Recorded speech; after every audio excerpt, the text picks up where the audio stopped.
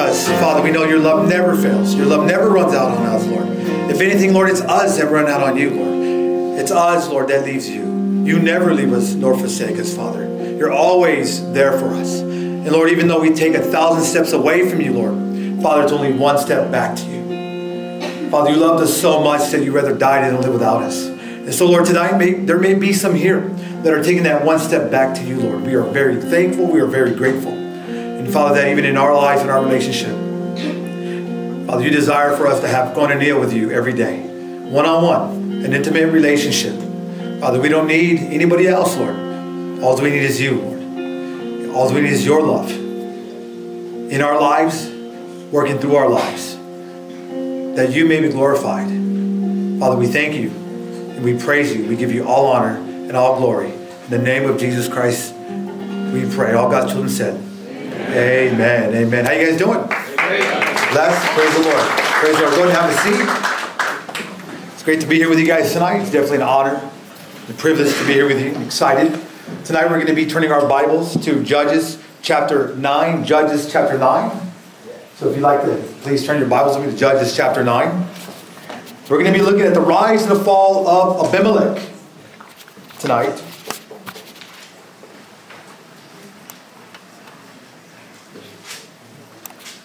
I would say also Judges chapter 8. We're going to start off there, looking at verses 33 to 35, and then we're going to go into chapter 9. Even as we think about the book of Judges, we are halfway through the book of Judges. In the story without a judge, chapter 9 follows the tragic legacy of a man God once called mighty. As we saw last week, Gideon's life went from 0 to hero, back to 0. A picture of unfaithfulness that characterized Judges as a whole, as a book. As flawed as all judges are, God uses these broken men to save a broken people in a broken world at a broken time. It is hard to tell whether Gideon is good, bad, or both. He starts so well, and yet he ends off poorly. Gideon responded to God's call, talked with God faithfully, tore down the altar, and battled the Midianites, and yet he refuses the crown, but then he acts like a king. His success makes him prideful, as we saw that last week, which led him to the abuse of his own people, to the abuse of God's people. Then he makes an ephod, directing all worship toward himself and centering all worship around his family in Orpah, as we saw last week. Not in the invisible God, dwelling in the tabernacle of Shiloh. He became the first celebrity pastor. And the ephod became a snare to his family. All men have the desire to be great. This is part of the image of God in us. That desire is good when men remember who God is. And we celebrate what he has done.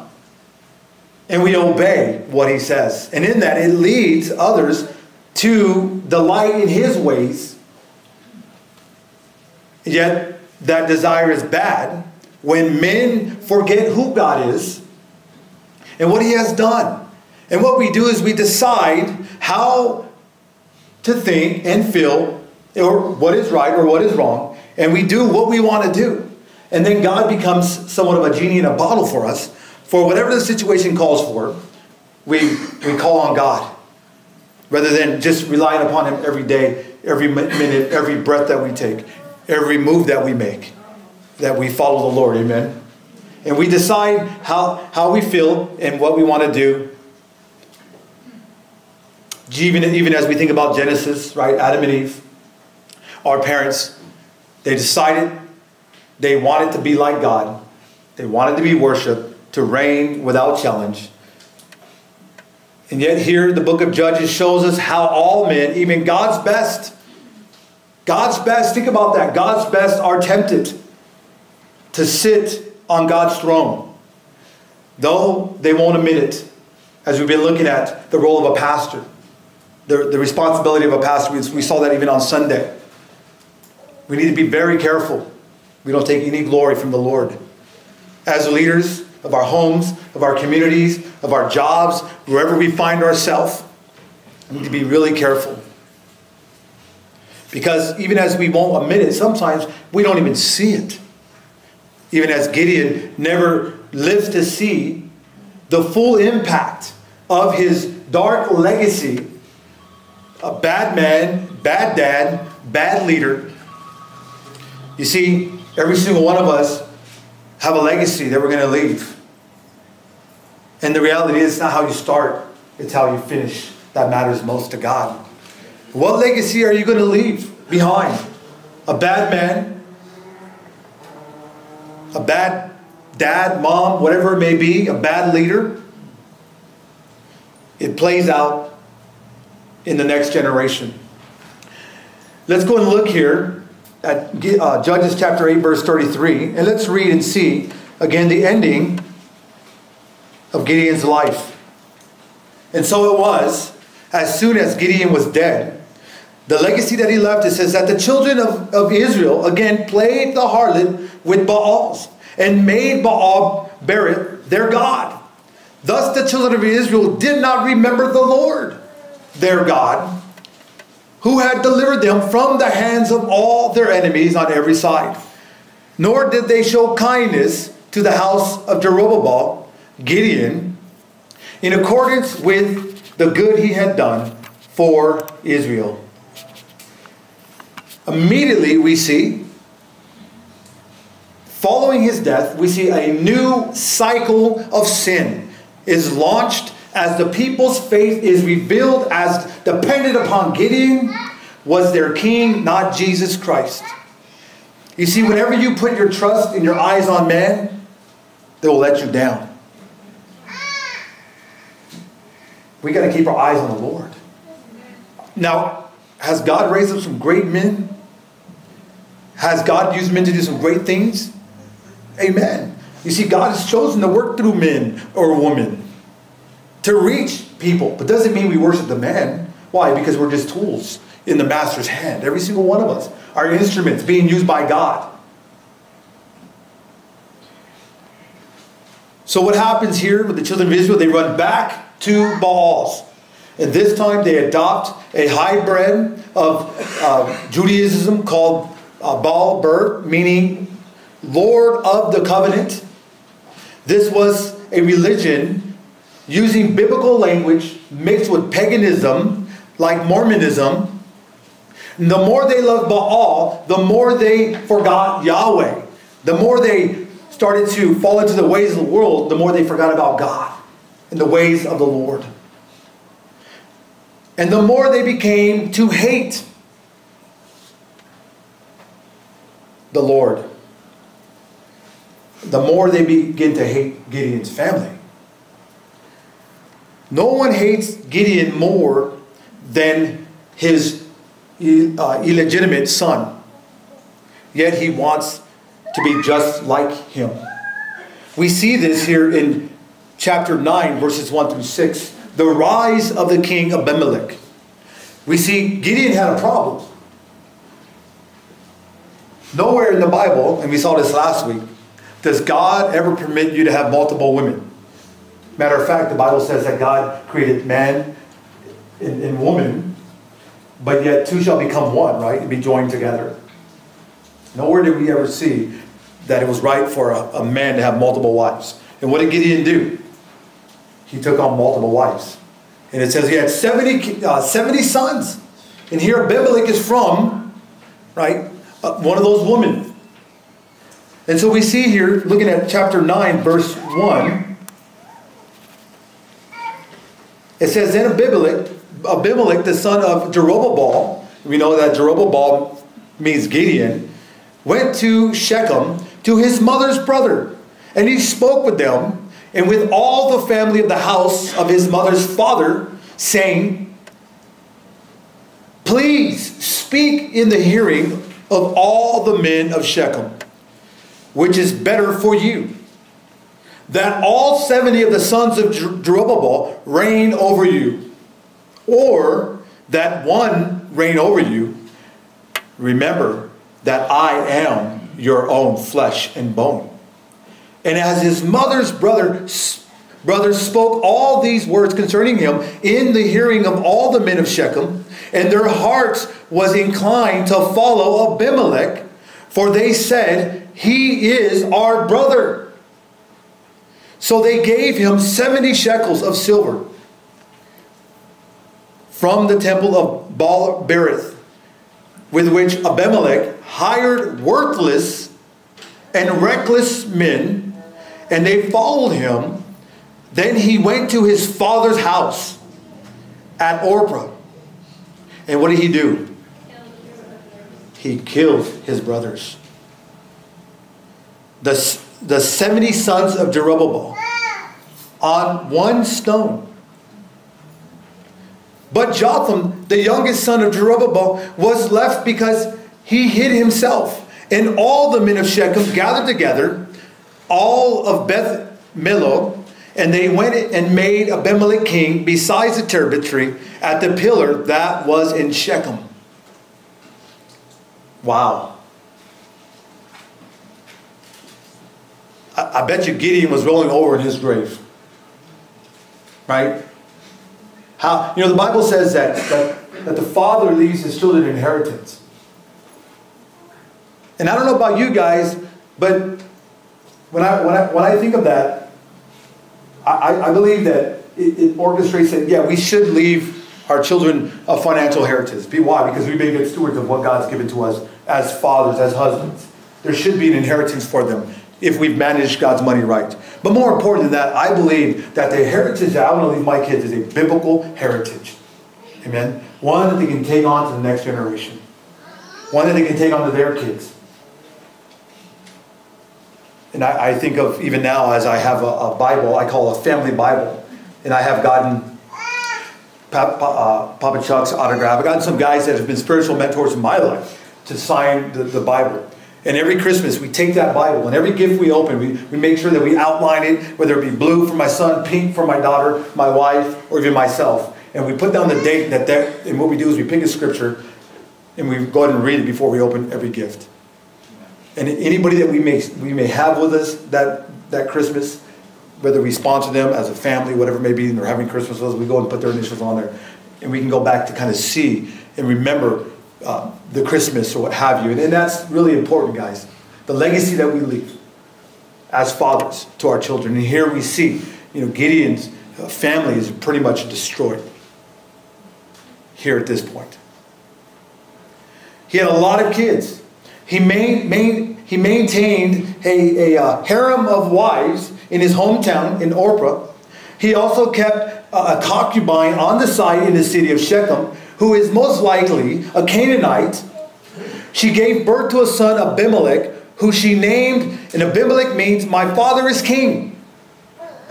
And raised in Shechem with visits from dad every weekend.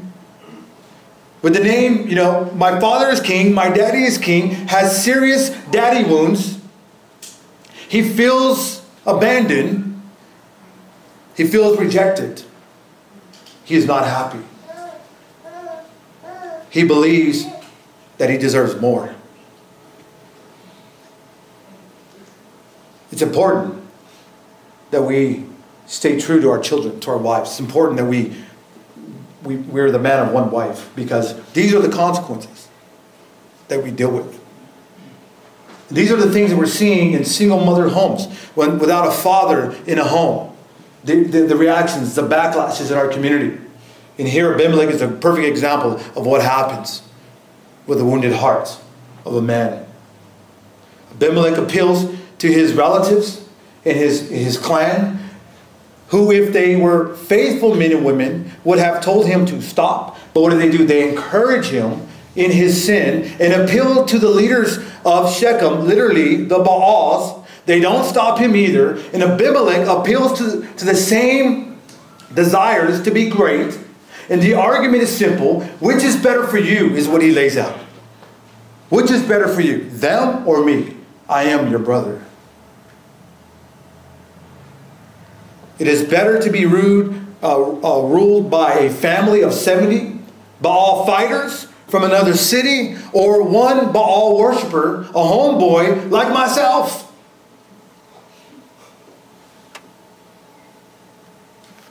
Why do false teachers succeed?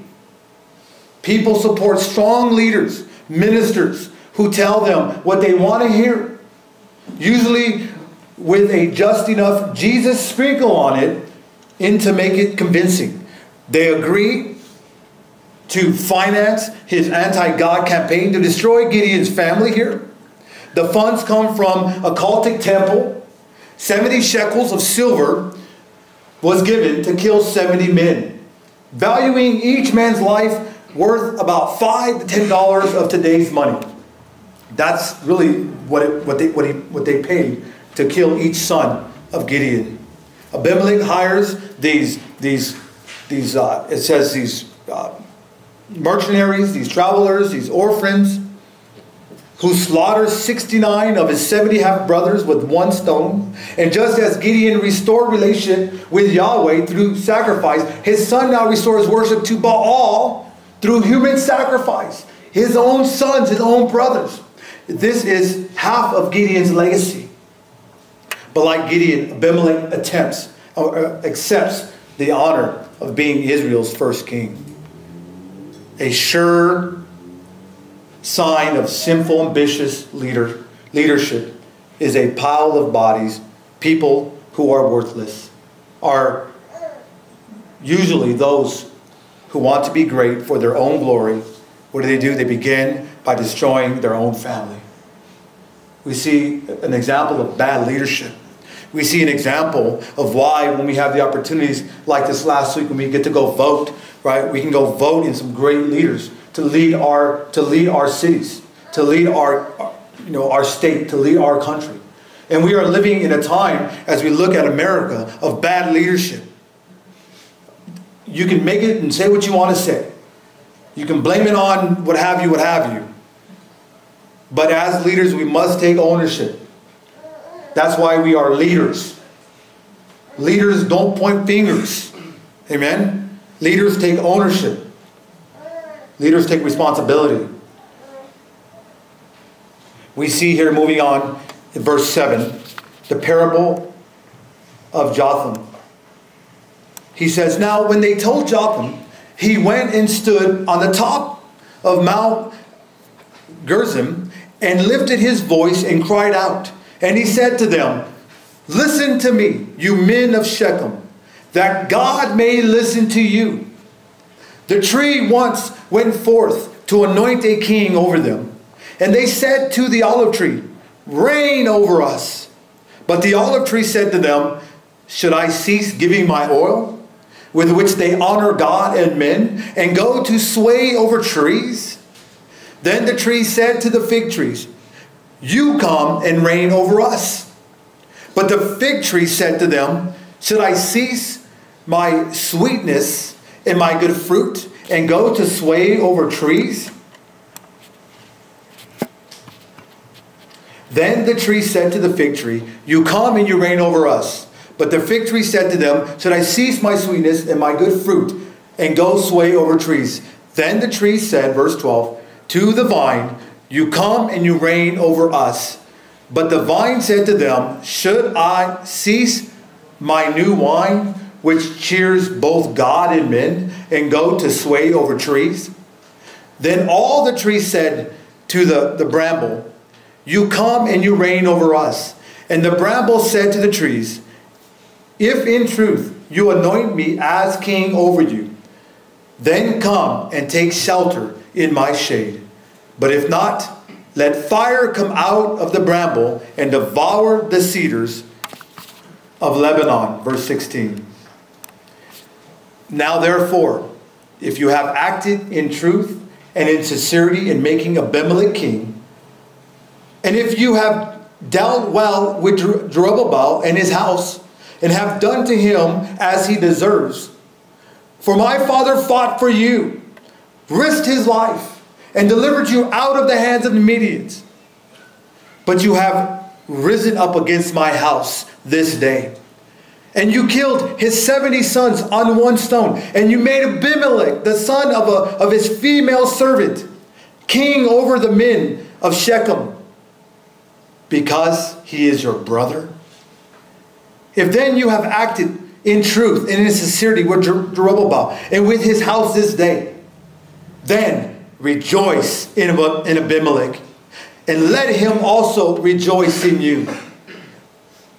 But if not, let fire come from Abimelech and devour the men of Shechem and Beth Millo. And let fire come from the men of Shechem and from Beth Millo and devour Abimelech. And Jotham ran away and fled. And he went to Beer and dwelt there for fear of Abimelech and his brother. We see the parable of Jotham. Who is Jotham? He was Gideon's youngest son, Jotham. His name means the Lord has integrity. That's what his name means. The Lord has integrity. He does what he says, doesn't he? Jotham inherited all that was right with Gideon. Like his dad, he is weak and he is small. Like his dad, he stands up when it is unpopular and it is very dangerous. And like his dad, he is also used as a tool for God's judgment. As they are celebrating this cardinal king, Jotham stands on the mountain where Joshua had renewed the covenant, called for a commitment, and placed on the mountaintop.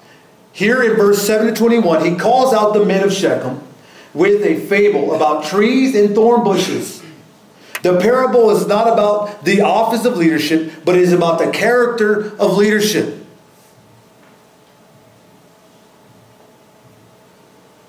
How important it is for us, as we talked about in Timothy this last Sunday, about the character of a godly leader, and how important it is for us to be men above reproach, to be men of no blame, to be men of integrity, to be men of character.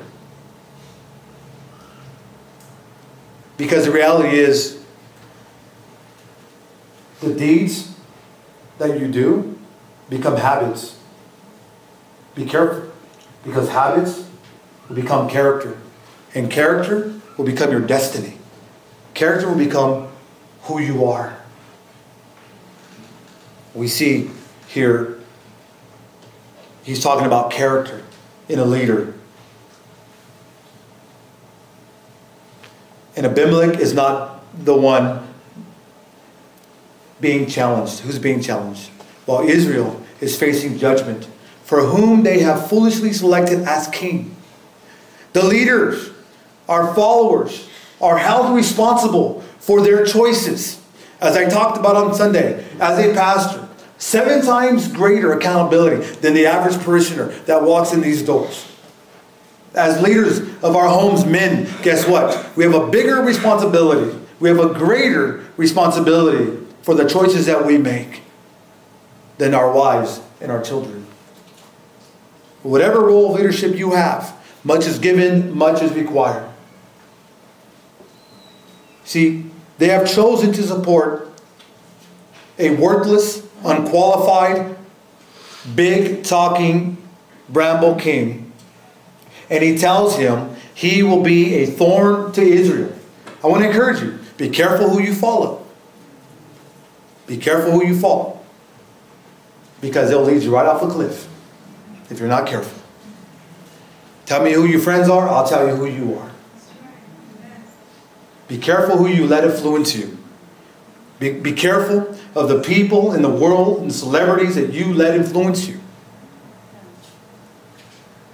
Because the reality is, they're no different than worshiping Baal or what have you. We need to worship God. We need to worship Jesus Christ as Lord and Savior. We need to fly the banner of Christianity. But he tells him here, again, that he will be a thorn to Israel, and they will consume and be consumed by one another with fire. Unqualified leaders always lead to destruction. As we've seen that, and we're not going to name names here, but we've seen that over and over again. Unfaithful decisions can always lead us to destructions. Unwillingness to repent always leads us to destruction. We see here, going on to verse 22, the rebellion against Abimelech and his leadership. It says, after Abimelech had reigned over Israel for how long? 3 years. 3 years. God sent a spirit of what? Ill will between Abimelech and the man of Shechem. You know, the Bible says, take heed lest you fall. You know God's in control. We think we're in control. Do you realize that? Do you realize how small we are? Have you ever looked at the universe? Have you ever looked at the sun? Have you ever looked at the multiple planets that are bigger than the sun? Do you know that if we were just that much, just a little bit closer to the sun, we would all melt? If we were just a little bit further from the sun, we would all what? Freeze? It's amazing how the earth turns, even as we're sitting here. and we think we're in control. We see God doing what God does best. Staying true to his word. After Abimelech had reigned over Israel 3 years, God sent a spirit of ill will between Abimelech and the men of Shechem. And the men of Shechem dwelt treacherously with Abimelech, that the crime done to the 70 sons of Jerubbaal might be settled, and their blood be laid on Abimelech their brother, who killed them, and on the men of Shechem, who aided him in the killing of his brothers. And the men of Shechem set men in ambush against him on the tops of the mountain, and they robbed all who passed by them along the way. And it was told Abimelech. Now Gaal, the son of Ebed, came with his brothers and went over to Shechem. And the men of Shechem put their confidence in him. So they went out into the field. And let's just stop right there for a second. But isn't that how we are as men, as women? Again, here comes the newest, latest, greatest fad on the scene. Right?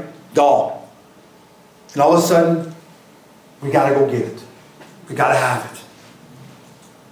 Because it's popular. And there we go again. From one man to another.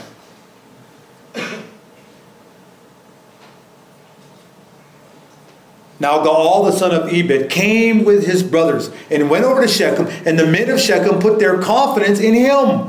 Where did they go wrong? Again, putting their confidence in a man. Never put your confidence in a man.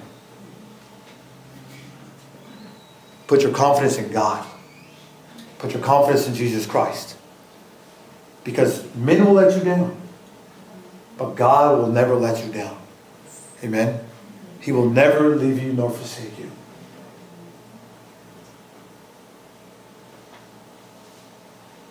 So they went out into a field and gathered grapes, and there from their vineyards and trod them and made merry. And they went into the house of their God and ate and they drank and they cursed Abimelech. Then God, the son of Ebed, said, "Who is Abimelech? And who is Shechem, that we should serve him?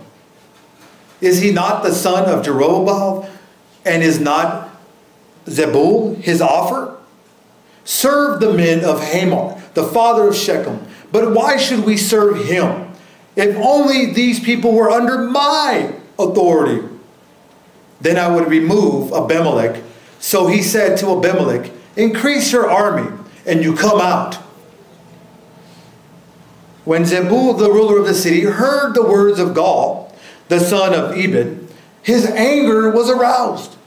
And he sent messengers to Abimelech secretly, saying, "Take note, Gaal, the son of Ebed, and his brothers have come to Shechem, and here they are, fortifying the city against you. Now therefore get up by night, you and your people who are with you, and lie in wait in the field. And it shall be, as soon as the sun is up in the morning, that you shall rise early and rush upon the city. And when he and the people who are with him come out against you, you may then do to them as you find opportunity. So Abimelech and all the people who were with him rose by night and lay in wait against Shechem in 4 companies. When Gaal, the son of Ebed, went out and stood in the entrance to the city gate, Abimelech and the people who were with him rose from lying in wait. And when Gaal saw the people, he said to Zebul, "Look, people are coming down from the top of the mountains." But Zebul said to him, "You see the shadows of the mountains as if they were men." So Gaal spoke against and said, "See, people are coming down from the center of the land, and another company is coming from the Devanir terebinth tree." Let's just go ahead and stop right there. What do we see here? We see the rebellion. We see a rebellion taking place against Abimelech. In time, Jotham's curse, we see, comes true by the hand of the invisible God. After 3 years, God sends division between Abimelech and those who made him king. Division is always the first sign of self-destruction. Amen?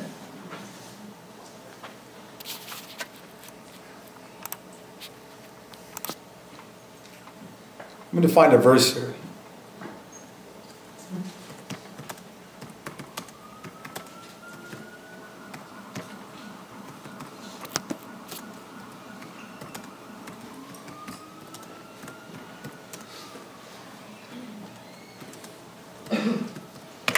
I think it's important, it just came to me right now, that we see these things, because if it's important to the Lord, it needs to be important to us.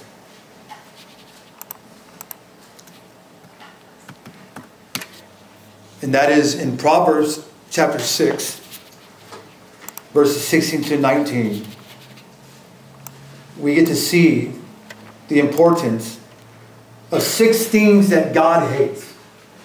You would say, I didn't know God hates. There's 6 things that God hates. And I want to encourage you with this, because if God hates it, so help you God. Amen? If it's something that God hates, it's probably going to be something I want to know about. Because the last thing I want to do is be like Abimelech and be, fighting against God. And fighting against God's vision and God's will. Especially in people's lives. And that's an area of leadership, or even as a body of Christ, we need to be very, very careful. Very careful. What we say and what we do and how we act against God's people. You see, as a pastor, I look at you guys all as God's children. He died for you. So how am I supposed to treat you? Every single one of you with kid gloves. What do you mean? I liken it to when you have a baby, a brand new baby. They're like about yay big. And then they give them to you. And you're just like, oh man, you're so cautious. And you're like, you're afraid because they're so fragile looking. And you're like, man, I don't even want to hold them. They're so small. Well, the reality is we got to look at each other and take care of each other with kid gloves. As a church, as leaderships, as coordinators, as ushers, as those who serve in the children's ministry, we need to treat God's people with kid gloves.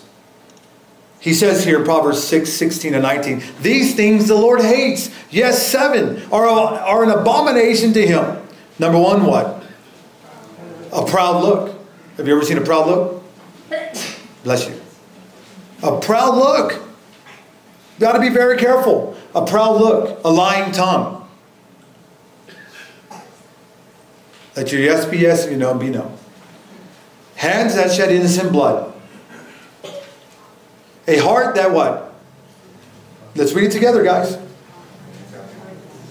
A heart that devises wicked plans. Think about that for a moment. And then feet that are swift in running to evil. A false witness who speaks lies. And this is the one that we need to be careful.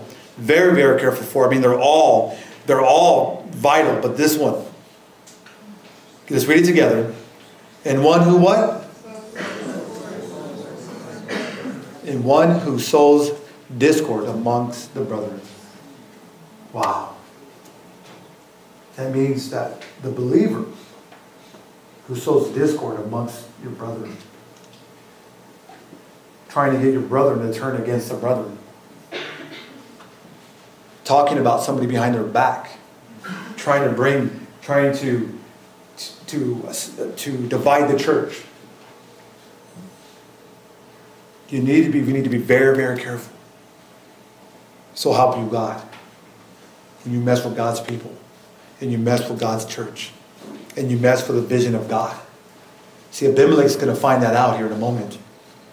When you fight against God, when you come against God's people, God will deal with you in ways that I can only imagine. And so if you're sowing seeds amongst brethren, if you're saying things behind people's back that aren't true, or you're adding to it so you can have forcing your agenda, be very careful. Take heed lest you fall. So after 3 years, God sent division amongst Abimelech, wanting to separate them from what he did to Gideon's family. They go on a mission to make his administration look bad. They set up an ambush on the mountain to rob anyone who passed by. Then Gaal moves to town a new guy who looks like a good replacement, so the men of Shechem can still be great. And so they throw they throw a house party. They throw a rave in the temple of Baal. Some of you guys don't know what that is. A disco party.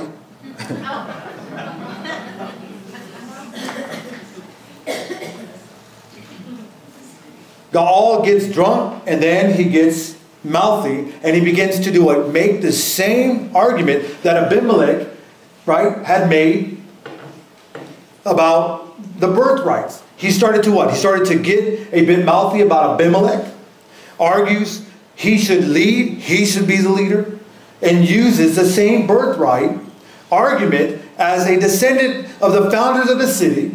And one of the things, and I want to encourage you, wolves breed wolves. And eventually wolves attack wolves, each other.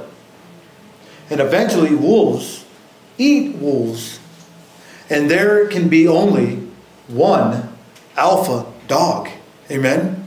And that one and only one is Jesus Christ. In verse 34, as we go back,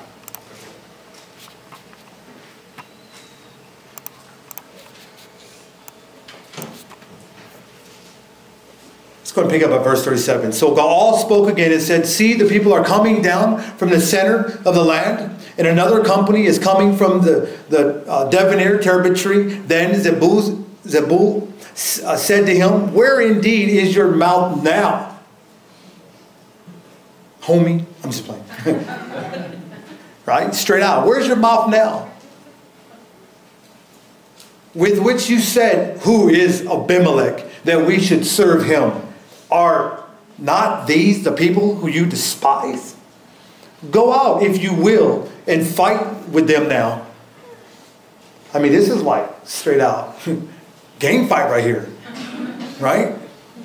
This is serious stuff. And then verse 42 it says, "And it came about on the 6th day." I'm going to read verse 39. "So Gaal went out, leading the men of Shechem, and fought with Abimelech. And Abimelech," what? "Chased him, and he fled from him, and many fell wounded, and at the very entrance of the gate. Then Abimelech dwelt at Ammon, and Zebul drove out Gaal and his brothers, so that they would not dwell in Shechem. And it came about on the next day that the people went out into the field, and they told Abimelech. So he took his people, divided them into 3 companies, and lay in wait in the field. And he looked, and there were the people coming out of the city. And he rose against them and attacked them. Then Abimelech and the company that was with him rushed forward and stood at the entrance of the gate of the city. And the other two companies rushed upon all who were in the field, and it killed them. So Abimelech fought against the city all that day. He took the city and he killed the people who were in it, and he demolished the city and sowed it with salt. We see Abimelech does more than just silence the challenger. He ensures that there will be nothing left to challenge him again. He destroys the lives of the men. He destroys the lives of the women and the children. Those who once loved, followed, even funded him. And this is what, I mean, basically when you see an absent-minded man, blinded by self-ambition, will do when challenged. He will take you out. He will destroy any reputation. He does not care. Families, he does not care. Anything and everything that stands in his way. We see, moving forward in verse 42, that it came to pass. It came about on the next day that the people went out in the field, and they told Abimelech. So he took his people, divided them, and they laid wait in the field. And he looked, and there were the people coming to the city, and they rose against him. They attacked him. We see that he killed everybody, just paraphrasing, picking it up at verse 45. So Abimelech fought against the city all that day, and he took the city, killed the people who were in it, and he demolished the city and sold it with salt. Now when all the men of the tower of Shechem had heard that they entered the stronghold of the temple of the god of Berith, and it was told Abimelech that all the men of the tower of Shechem were gathered together, then Abimelech went up to Mount Zalman, and he and all the people who were with him, and Abimelech took it and laid it on his shoulders. Then he said to the people who were with him, "What you have seen me do, make haste and do as I have done." So each of the people likewise cut down his own, bought and followed Abimelech, put them against the stronghold, and set the stronghold on fire above them. So that all the people of the tower of Shechem, what do? They died. About 1,000 men and women. Again, we see Jotham's curse. God's judgment is half fulfilled. Abimelech, thirst of greatness and power, is what brings the complete fulfillment of God's wrath. We go on here in verse 50. It says, "Then Abimelech went to Thebez, and he encamped against Thebez and took it. But there was a strong tower in the city, and all the men and women, all the people of the city, they fled there, and they shut themselves in. Then they went up to the top of the tower. So Abimelech came as far as the tower and fought against it, and he drew near the door in the tower to burn it with fire." I love this, because here we're going to see the death of Abimelech. Take heed lest you fall. But verse 53, it says, "A certain woman dropped an upper millstone on Abimelech's head." And what happened? I tell you, man, don't mess with women. Right? We saw that with Deborah. Right? And, I mean, they don't mess around. God, we lead as men, but like I said, I'm the head, my wife's the neck that turns the head. I got to protect my head.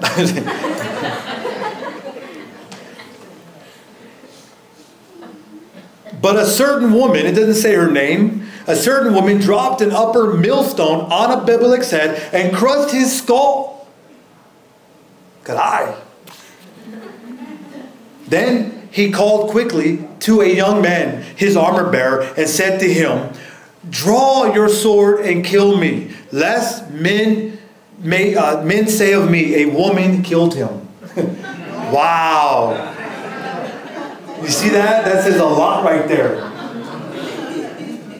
You know you ladies love it, don't you? But you just see a man full of pride. You know, machismo man. It's like, this brother's already going to die, and he's just like, nah, you don't want a man to kill me.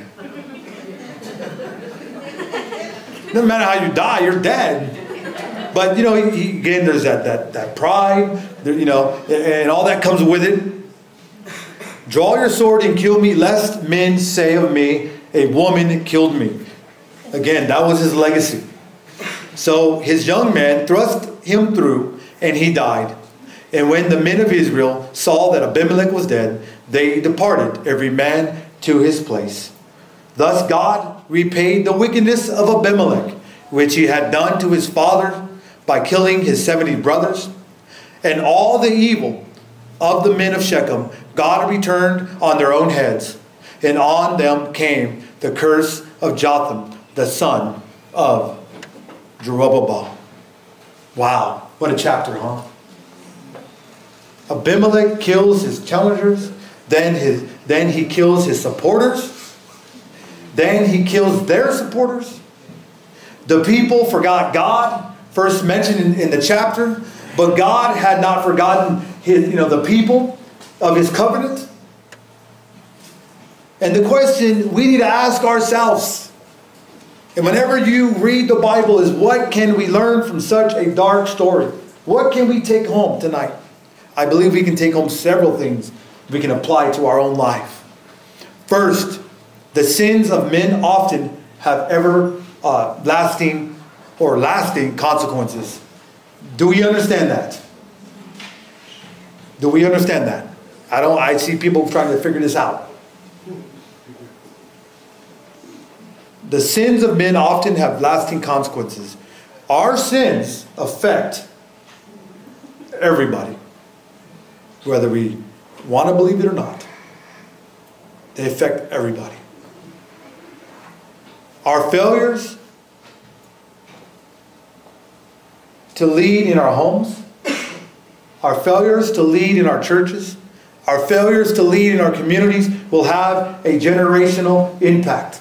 I believe that we are, as a people, seeing the effects today. Much of which, for example, this Thursday, I'll be going to a community meeting that was set up because of members of our community that are angry. They're angry at our police department. They're angry at our school district. Why?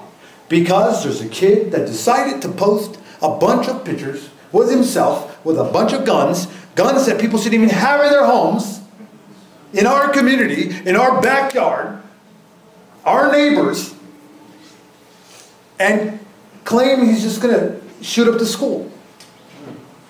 Did you guys read about that? Did you see that on the news? Yes. Come on, guys. We got to pay attention to what's going on in our community. This is our responsibility as the church. The Bible says what? If we are ambassadors, we need to be watchmen. Pastor, that's your job. So I was invited to this meeting to bring some peace in the community, because the families are upset because the police didn't respond properly, then the school didn't respond properly, and hey, I mean, it is what it is. I mean, you know, both sides, you have an argument, but the reality is, guys, why is this happening? Because we're seeing the impact. We're seeing the impact of sins, the sin of man, the lasting consequences of the sins that our fathers have committed. That's what we're dealing with in our community, with our kids. Our failure to lead our homes, our failure to lead our churches, our failure to lead our community. And that's what we're seeing. And I believe that we're seeing just the beginning. Thank God he did not do what he said that he was going to do. And you know what the sad thing is? You think all the other kids on this Instagram post would say, dude, you're crazy. You're outside your mind. No. What are they doing? Hey, man, you know what? That's too tough. Don't use guns. Just blow up the school. Use a bomb. Really? Guys, these are our kids. Welcome to social media, 2014. But do you ever check your kids' social media? Do you know what your kid's doing at school?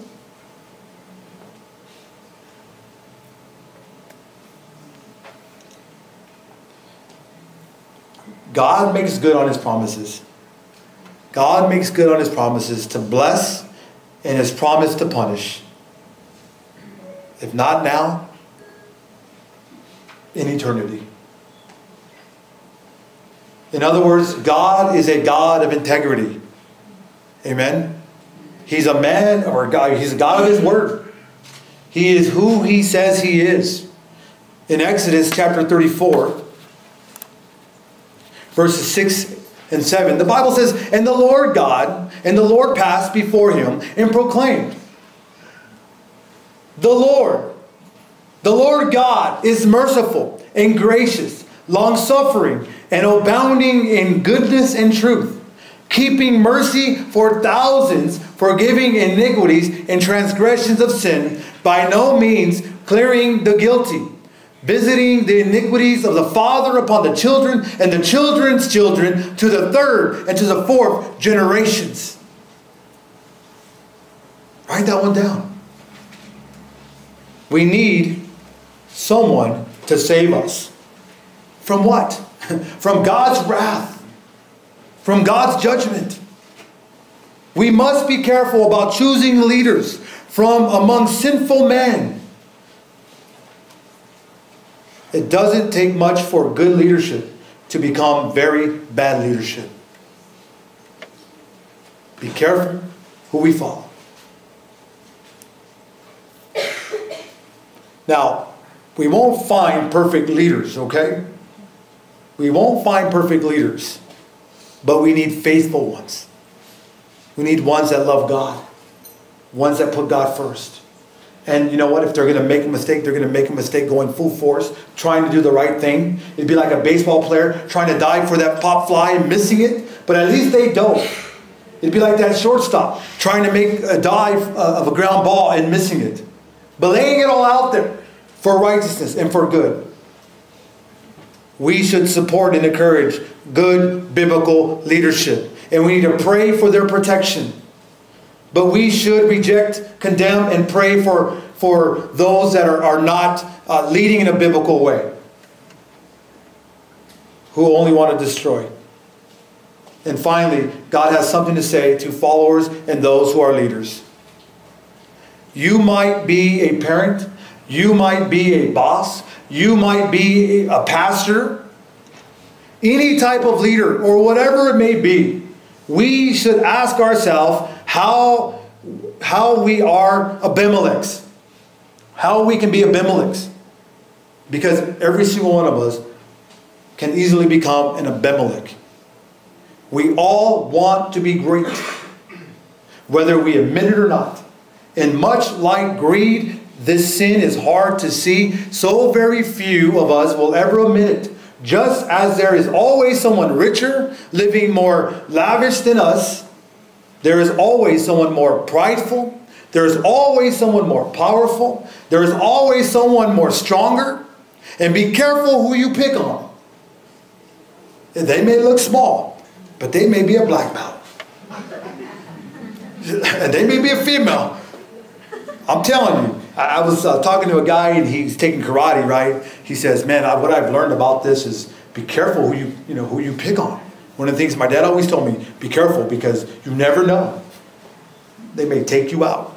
And you could watch UFC, you can watch boxing. You know, there's always somebody stronger out there. And they may not be stronger, but it just may be their day and not yours. It is, you may slip, you may, whatever it may be, and that is it. Be careful. There is always someone more prideful and more about their own greatness than us that are willing to do whatever it takes, or at whatever cost to take you out. And it doesn't just happen on the streets. It happens in corporate America. It happens in the school district. It happens, political arena. It happens. If you want to be known, if you want to struggle with sinful ambitions, ask 2 questions. If you want to know if you're struggling with sinful ambitions, ask 2 questions. The first one, how do you look at people who are powerful and more successful than you? How do you look at them? Do you feel inferior and covet them? Do you feel superior and criticize them? You struggle with sinful ambition. Second, how do you look at people who are powerless and less successful than you? Do you feel superior and pity them? Do you respect and love them? Jesus' own disciples struggled with wanting to be great. And here is what he told them in Matthew chapter 20. Turn there with me.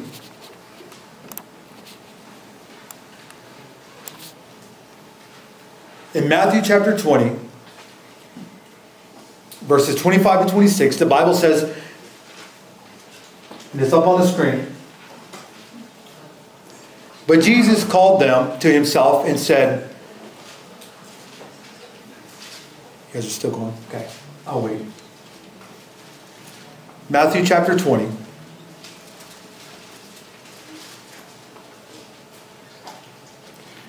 It says, but Jesus called to himself and said, you know that the rulers of the Gentiles lord it over them, and those who are great exercise authority over them, yet it shall not be so among you.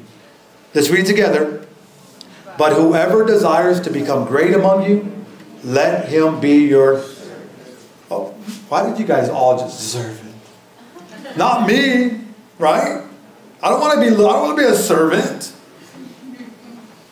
I was teaching the Summit High School football team today about 3 o'clock. And there's some awesome teachers there that they're female teachers, and they love these kids and they look at them as their sons. And so we bring, the pizza to the guys, and everybody's just, all these guys just kind of get all up, and everybody tries to rush the table, and these teachers, they serve these guys, and it's amazing sometimes how they disrespect these teachers and the things that they say to them, because these teachers love God, and they love these kids, and they're willing to to do anything. They have a mother's heart for them. And literally, I heard one of the guys, and he wasn't a football player, but he was one of the guys that just came in. He called out to the teacher. He's like, "Can you serve me? Can you, like, dude, are you serious, bro?" So when the teacher walked out, the coach got up there and he put on his coach kind of attitude, and he says, "You guys better respect this girl. Respect these teachers.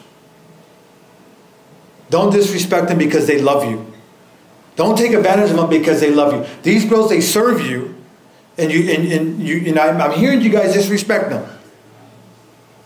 Just because they love you, don't give you the right to disrespect them.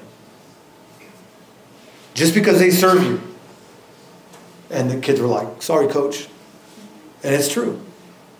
When you look at the coordinators and the leadership of the church, guys, we are here to wash your feet. You know what I mean? Straight out. Take the toe jam out, all that stuff. That's what we do. That's what we do. We don't do it because we want any position. We do it because we love you, because that's what Jesus calls us to do.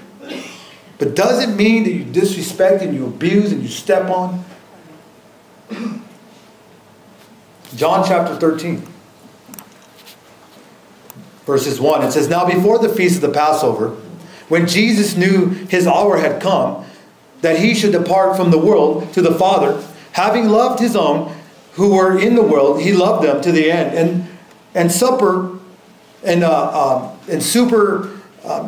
being ended, the devil having already put into the hearts of Judas Iscariot, Simon the son, to betray him, Jesus, knowing that the Father had given him all things into his hand, and that he had come from God and was going to God, rose from supper and laid aside his garment, took a towel and girded himself. And after that he poured water into a basin and began to wash the disciples' feet and to wipe them with a towel with which he was girded.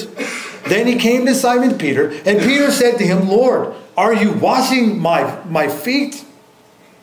And Jesus answered and said to him, What I am doing you do not understand, but you will know after this. And Peter said to him, You shall never wash my feet. And Jesus answered him, If I do not wash you, you have no part with me. And Simon Peter said to him, Lord, not my feet only, but also my hands and my head. And Jesus said to him, He who is bathed needs only to wash his feet, but is completely clean. And you are clean, but not all of you. For he knew who would betray him. Therefore he said, You are not all clean. So when he had washed their feet, taken his garment, and sat down again, he said to them, Do you know what I have done to you? Let's read this together. Verse 13. You call me teacher and Lord, and you say, Well, for so I am. If I then, your Lord and your teacher, have washed your feet, you also ought to wash one another's feet. For I have given you an example that you should do as I have done to you. Amen. Guys, we are servants. We are to serve one another. It's not just my job. It's all of our job. We need to take pride in ownership of the church God has given us. If you see a piece of trash, pick it up. If you see tables that need to be picked up, pick it up. It's all of our responsibility in our community. It's all of our responsibility to take ownership. Why? Because we're here to serve. If you want to be great, then we need to strive to be a servant, not a leader. You serve, you make much of others, you consider them more important than yourself. This is only possible, how? Through faith in Jesus Christ. Only through the love of Christ. Not in my flesh. My flesh doesn't want to serve anybody. My flesh wants to what? Be served.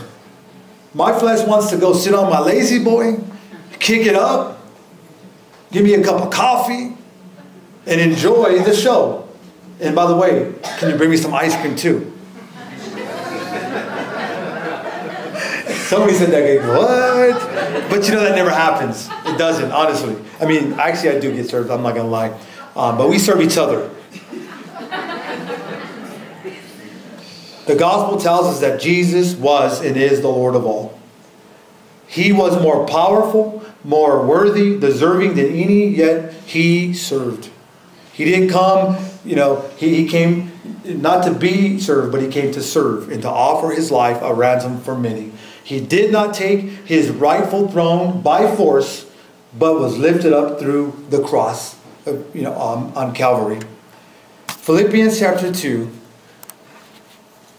verse 5 to 11, the Bible says, Let this mind be in you, which also was in Christ Jesus, who being in the form of God, did not consider it robbery, what? Being equal with God, but he made himself of no reputation, taking on the form of a bond servant, and coming in the likeness of men, and being found in appearance as a man, what did he do?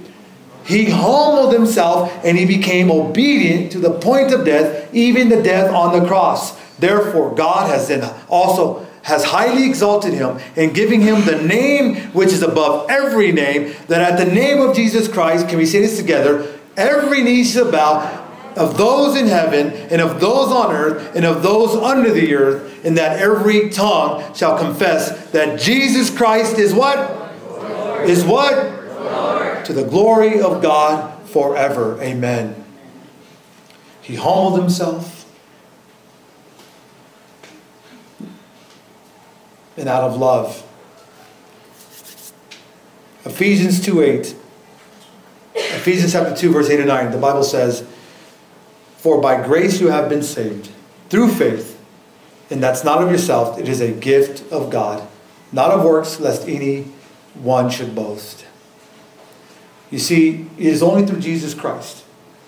It is only through faith, it's only through His Spirit that we can exercise this type of love, this type of humility, because it's not natural in us. It's only through Jesus Christ. Through faith, I become truly satisfied with what Jesus has given to me. That He has made me strong.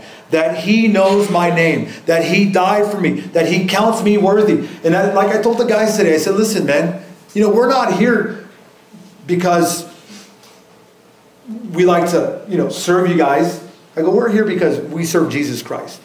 And in that, we serve you. Don't take advantage of the Lord. Because in high school, I wouldn't be serving you, bro. I had to remind those football players. In high school, I would not be serving you. If I didn't have Jesus Christ as my Lord and Savior, I would not be serving you. But because I have Him in my heart, guess what? I can serve you. Because I know who I am in Christ. I can humble myself. I don't need to be lifted up. He needs to be lifted up. I must decrease that He might increase. Amen? I don't need to have the last word. I don't need to always be right. I am satisfied. Why? Because I've been set free from jealousy. I'm not threatened anymore. I don't need to be like an Abimelech. If God has chosen to make you great, the cross should restrain you from boasting. Amen? You may have some great positions in this community, but your boasting should be in the Lord. If you aren't, or you never experienced greatness, the resurrection also tells you that you will inherit eternity. And let's close up by reading 1 Corinthians chapter 1. And it's going to be up here for sake of time. 1 Corinthians chapter 1, verse 26 through 31. The Bible says, "For you see your calling, brethren, that not many wise according to the flesh, not many mighty, not many noble are called. But God has chosen the foolish things of the world to put to shame the wise. And God has chosen the weak things of the world to put to shame the things which are mighty. And the base things of the world and the things which are despised, God has chosen. And the things which are not, to bring to nothing the things that are." Why?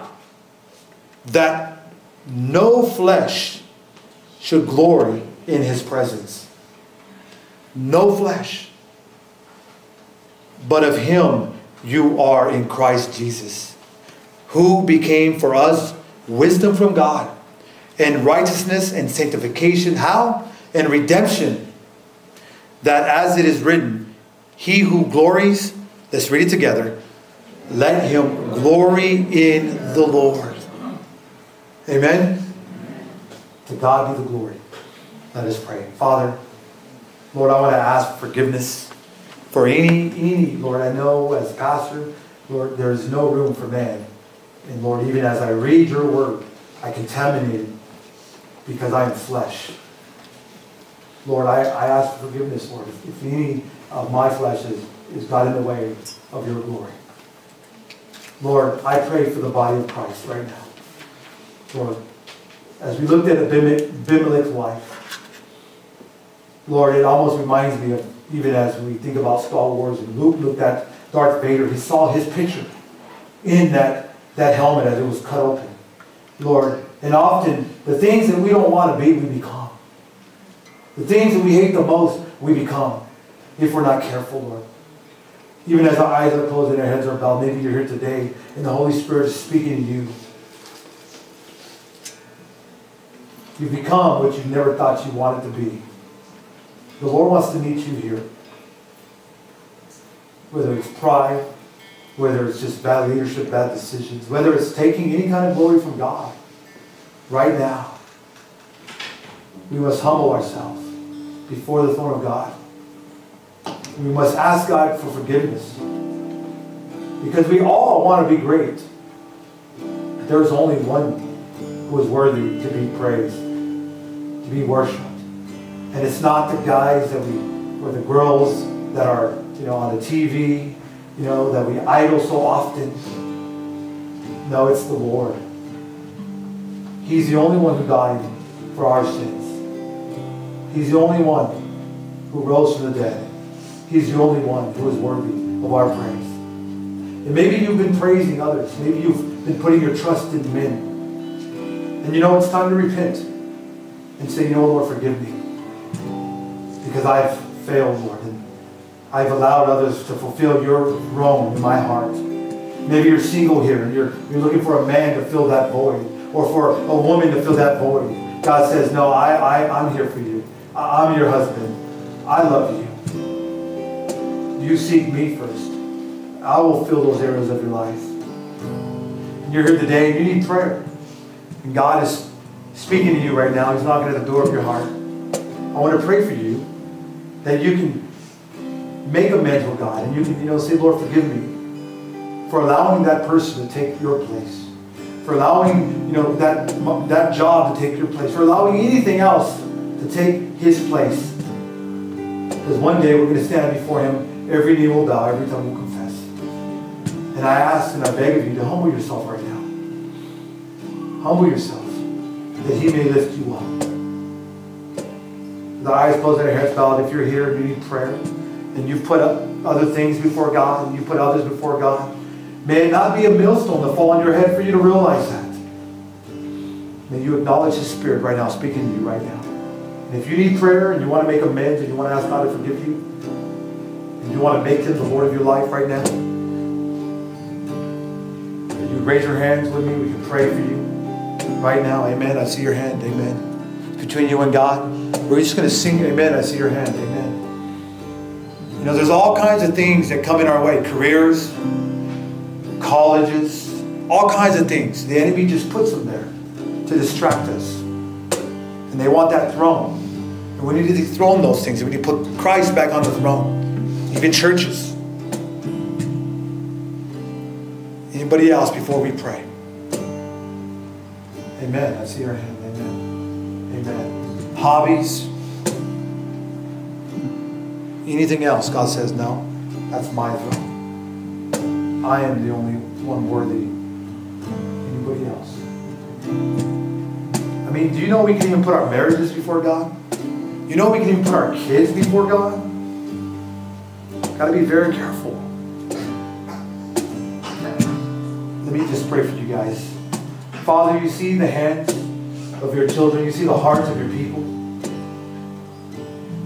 Lord, I pray, Lord, that you forgive us. Father, because, Lord, even as a country, Lord, we're turning our eyes, Lord, from you.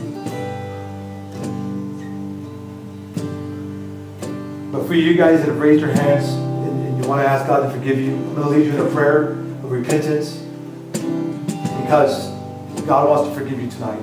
But you have a free will to make that choice, to put him on that throne. Repeat after me. Dear Heavenly Father, forgive me of my sin. Wash me, cleanse me. Give me a new life. And help me to follow you from this day forward. I dethrone the world. And I put you on the throne of my heart today. To be my Lord. To be my God. To be my Savior. Above all, before a career, before a relationship, before all. Thank you for dying on the cross for me. And thank you for rising from the dead for me. Be my God, be my Lord, and be my Savior. In the name of Jesus Christ, all God's children said, amen, amen. God bless you guys. If you said that prayer, confess with your mouth and believe in your heart Jesus Christ is Lord, you will be saved. Amen. So how do you keep the throne of your life? Guys, I want to encourage you. Plug in to church. Keep coming. Read your Bible if you need one. We have one in the back. Pray and go and share and fellowship. Stay connected. Amen. All right?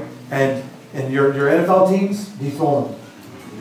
That's why people say, Pastor, who do you like? I say, I like them all. Come on, man. Pick a side. Well, Jesus Christ. I mean, what? Somebody in my heart, somebody on my chest, Jesus in my heart. I mean, what do you want me to say? I mean, that's just how it is, guys. You know what I mean? So may we always keep Jesus number one in our heart. Amen. Let's stand and worship the Lord. God bless you. Have a great night.